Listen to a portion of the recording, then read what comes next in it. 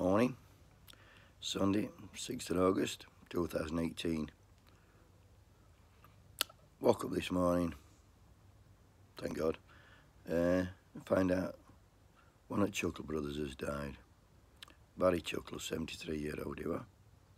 He was a thin one, little one. What can I say? It weren't my bag.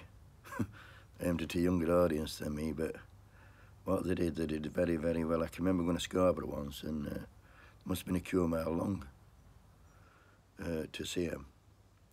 So it was full of kids, so they did him. As kids, they had their own television show, Chuckle Vision, and even better, they were from my hometown, and they put Rotherham on the map for a lot of positive things.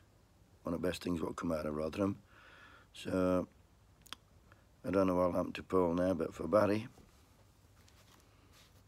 well done, old Chuck.